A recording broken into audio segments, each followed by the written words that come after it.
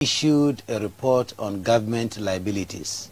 And in that report, I disallowed 5.4 billion Ghana cedis. Yes. That time it was about 1.1 billion US dollars equivalent.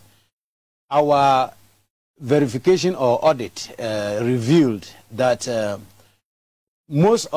some of the contracts, people signed certificates to say that this work has been done, but during the course of the audit, you go down there and you don't find the work done.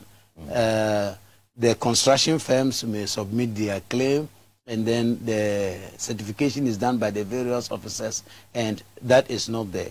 If you read that report, you will see that there are several instances we say that the items procured, we cannot even find it. That's right. If you even remember the popular Crow and Associate case, it was the same thing that the auditors came with, that they don't know what exactly Crow and Associate did, for which they were paid. And yet they took our money. Yes, they took more than, people have been talking about 1 million Ghana cedis. It's dollars, they're not Ghana They cedis. took $1 million. It was $1 million, it's not for Ghana doing cedis, no work. for which we have no evidence of work done.